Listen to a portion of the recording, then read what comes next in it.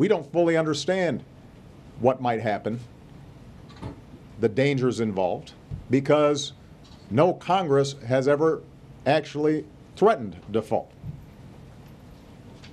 But we know it would have a profound destabilizing effect on the entire economy, on the world economy. As you just heard earlier, investors are spooked by what's going on in the nation's capital, and that can't be good news for the broader economy. Joining us to discuss is Sudeep Reddy in Washington. Good morning, Sudeep. Good morning, Michael. Sudeep, the previous government shutdowns, those of the mid-90s, proved to be something of a non-event for markets and the economy generally. Is there reason to believe this one might be different?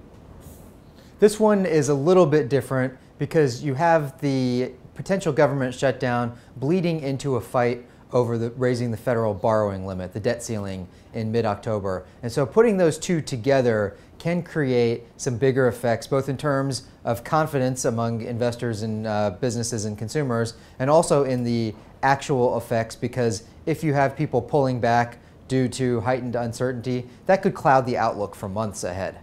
And what are we seeing right now in terms of indications and indicators in this regard?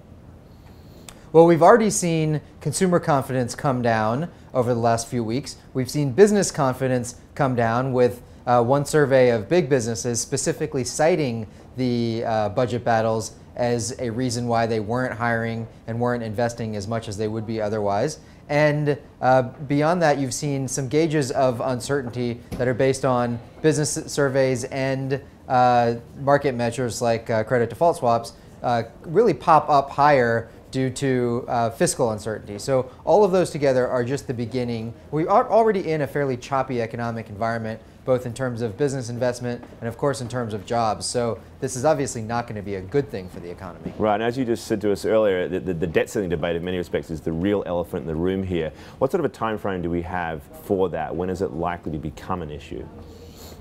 It really depends on whether the government goes into a partial shutdown on Tuesday. If we do see a shutdown, then the clock kind of starts to see how much lawmakers are going to be fighting, how long they're going to be fighting. If that fight bleeds into the debt ceiling debate, you're going to see some really serious dislocations in markets. So you probably have about a week of more playing around in Washington before you have some serious problems in terms of the market gauges that could affect the economy. But of course, if you get closer and closer to that mid-October date, then you're going to start to see some things fall apart, even if there's an 11th hour deal and we don't see a default on the federal debt. But getting to that point can be fairly painful, and we have to figure out a way to navigate through that without getting that point. There you go. You heard it, folks. You've got a week after that. Buckle up. Could get pretty rocky. Sudeep, thank you very much for your time.